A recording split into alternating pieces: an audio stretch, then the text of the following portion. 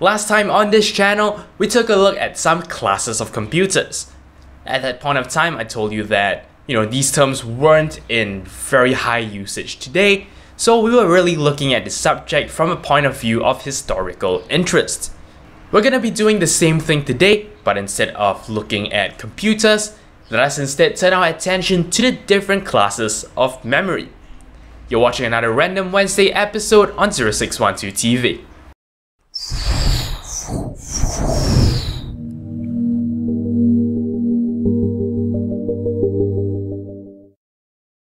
Hello and welcome to another Random Wednesday episode. Now, contrary to the fact that, these terms aren't in very common usage, these technologies may still be. Some of them even use extremely interesting techniques to achieve, what needs to be achieved, which is why I felt I should share it. We should work our way through how all of these components actually work, and just to gain some insight. Before we begin, let us discuss memory in general. There are two different types of memory: volatile memory and non-volatile memory. Now, volatile memory refers to memory that requires power to retain data. These sorts of memory have the advantage of being faster, and also as a side effect of the fact that they can't hold memory when unpowered, they also tend to be more secure. The disadvantage is obvious: you can't use this as a form of long-term storage. So there's that. Your computer RAM is a good example of volatile memory. Today, we're more interested in non-volatile memory. That is a piece of memory that will be able to retain information even if power is completely removed. Strictly speaking, when we say non-volatile memory, we can refer to anything that has that property. From flash drives to hard drives to floppy disks to CDs, all of them are considered non-volatile memory. Of course, today we're going to limit ourselves to just electronic means of storing data. That means we won't be looking at hard drives or CDs or things like that. Instead, what we are looking at are things that exist in a chip form, starting with the ROM. ROM stands for read-only memory, and it is the most straightforward way to implement a piece of memory that cannot be overwritten but can be read many times. All you have to do to construct a piece of ROM is to simply plan out a circuitry, that will return zeros and ones based on your input, and basically just build that circuit. Once you put that circuitry into a chip, you have a ROM.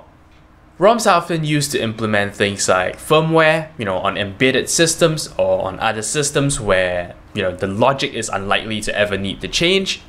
Of course, their use is getting a little less common, seeing as that even embedded electronics these days may require things like firmware updates, so you cannot bake the firmware onto a ROM that cannot be changed. ROMs tend to be more practical for mass production.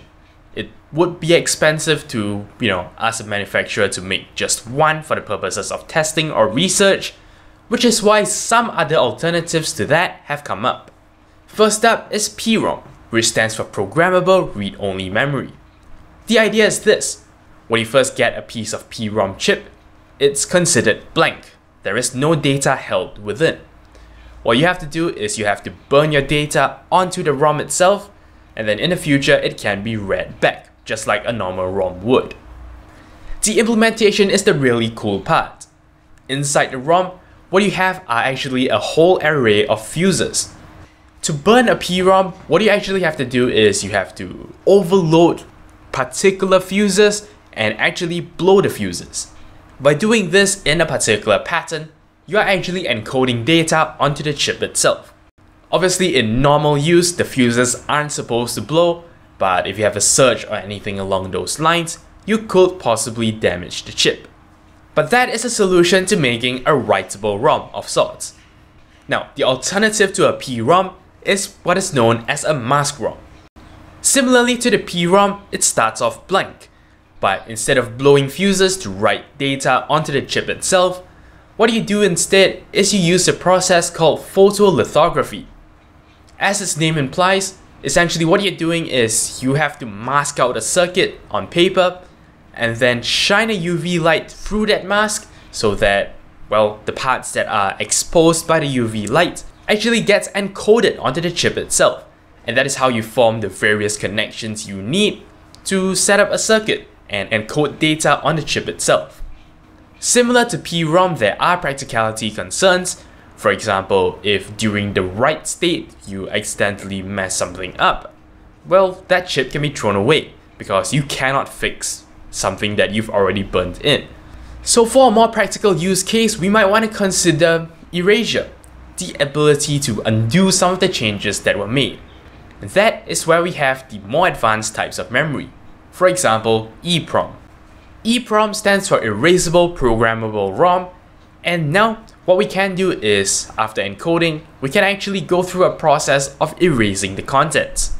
EPROMs are interesting because they are a little like PROMs and a little like mask ROMs. You see, you actually write to an EPROM by using a higher current.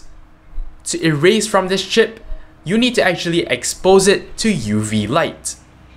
In fact, EPROMs have a little window at the top, and that is where you actually have to shine the UV light onto the chip. What is interesting is some chips in production are actually EPROMs. What that means is they actually need to have a sticker at the center of the chip to cover up that little window so that, sunlight doesn't accidentally come in and erase the chip, and that could render parts of the device useless. So yeah, that's a very interesting fact.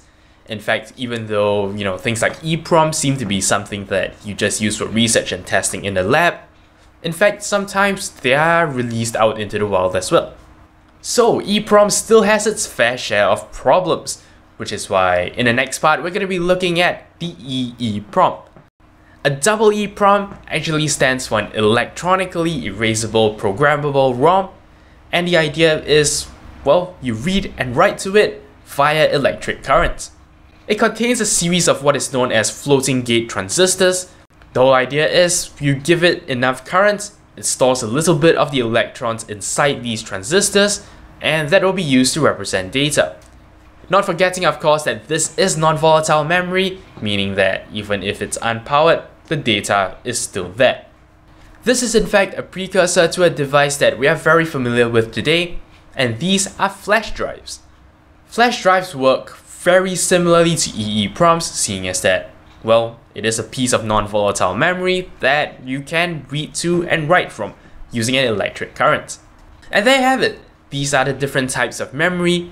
Some of them do use very innovative ways to either write to or erase from that particular chip.